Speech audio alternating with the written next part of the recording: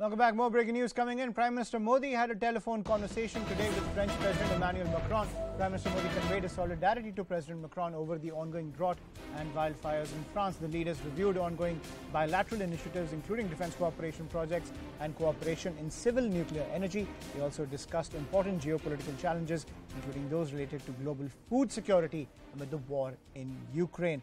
I'm joined by Abhishek Jha, who tracks the MEA, who's getting us this piece of breaking news. Abhishek, over to you. Give us the details. So clearly, this is one of the important phone conversation between the two leaders.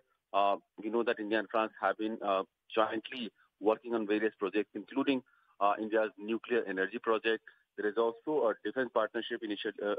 Early this week, we have also seen that how a group of Rafale fighter jets just had a stopover in India before they further proceeded for deployment in Indo-Pacific. So there, and also in the wake of the many regional and global issues, the security issues and the food supply chain and the disruption in the wake of pandemic and other global and regional security reasons have been on the agenda when the two leaders had this phone conversation early today. Right. Thank you, Abhishek, for joining us on the phone line with that piece of breaking news.